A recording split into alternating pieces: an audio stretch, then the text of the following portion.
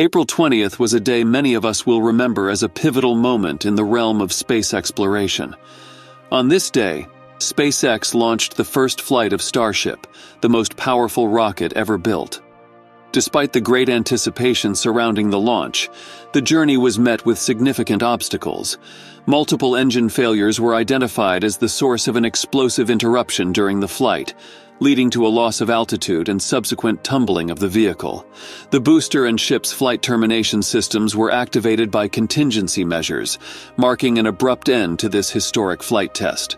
While the mishap was disappointing, it did not result in any injuries or damage to public property, offering some silver lining amidst the unfortunate circumstances. Rather than marking this as a setback, SpaceX views this incident as a valuable opportunity to improve. The failures identified during the flight have provided valuable data to guide the refinement of the spacecraft. As a result, the company is actively investing in upgrades and revisions to the Starship design and engineering to prevent similar issues in future launches. One of the key features of Starship's original design is its autogenous pressurization system.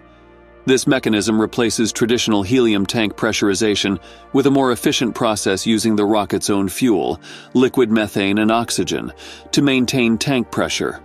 This system allows for more reliable and cost-effective operation, and also eliminates the risk of gas mixture issues, making it unnecessary to incorporate hot staging, a method used by other rockets including the Proton series. However, a recent sighting of an unusual stainless steel ring section at SpaceX's Starbase hints at potential design updates to Starship.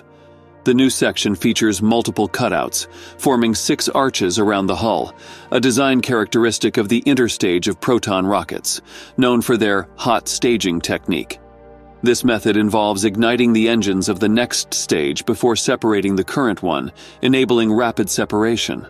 While Starship's autogenous pressurization system makes hot staging unnecessary for managing gas mixture concerns, the incorporation of this feature could be seen as a proactive response to the recent Starship failure. Just like a launch escape system, the hot staging strategy could allow for rapid booster separation in case of a booster malfunction, providing an additional safety measure for manned missions. To this point, Starship has not been designed with a dedicated abort system. Traditional spacecraft have included such a system as a critical safety feature, intended to quickly and safely distance the crew capsule from the rest of the vehicle in the event of a catastrophic failure during launch. This kind of system provides a means for the crew to survive such scenarios that could otherwise result in total loss. The implementation of an abort system in Starship, however, presents a considerable challenge due to the spacecraft's unprecedented size and mass, as well as the necessity for extremely rapid engine startups during emergencies. In terms of physical proportions and payload capacity, Starship eclipses traditional spacecraft. It is not merely a crew capsule, but a massive vessel capable of carrying significant amounts of cargo and crew, intended for ambitious long-duration space missions. Consequently, its size and mass pose a significant obstacle in the design and implementation of an effective abort system. It would require a solution that could swiftly generate enough thrust to propel such a large structure away from a failing super heavy booster during a launch mishap. Further complicating this is the necessity for extremely rapid engine startups in the event of an emergency. An effective abort system must not only produce a massive thrust, but do so almost instantaneously. This need for speed is crucial for ensuring the safety of the crew during a mission failure. In addition to the significant developments regarding the implementation of an abort system, SpaceX CEO Musk recently revealed more changes to the Starship design. Specifically, the flaps, critical components that control the spacecraft during its unique landing maneuver, are set for a substantial redesign. The proposed changes involve reducing the size of these flaps and modifying their position on the spacecraft. Through these design modifications, SpaceX intends to enhance the flaps' effectiveness during the re-entry and landing phases of a mission.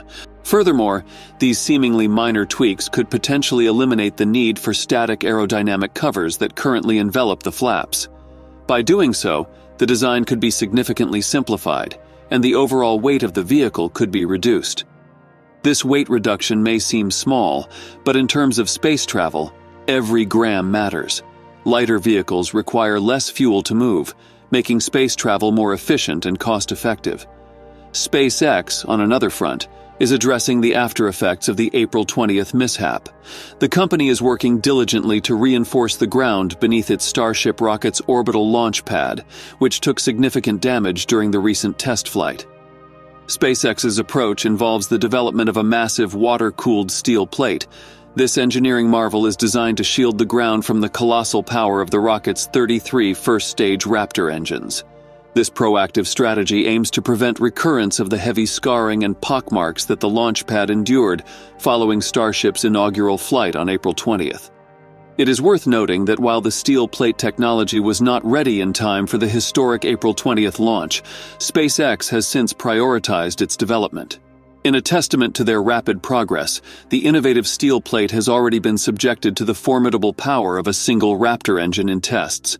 A video shared by SpaceX displayed the steel plate withstanding the engine's power without incurring damage. The question on everyone's mind now is, when is the next launch date?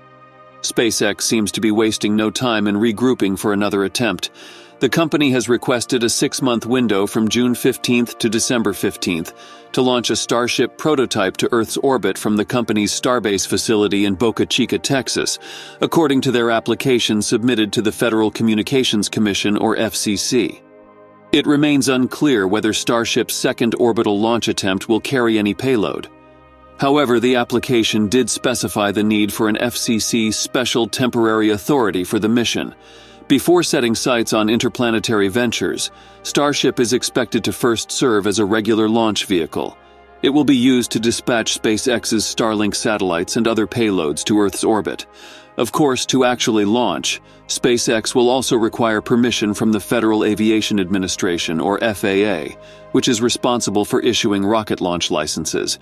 If you've enjoyed this video, please hit the like button below and consider subscribing to our channel.